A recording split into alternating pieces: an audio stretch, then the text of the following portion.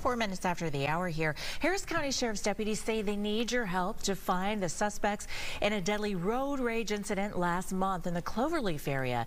So deputies say that these pictures here is what they're looking for. A silver-colored Toyota Camry last seen speeding along Freeport and Muscatine Street.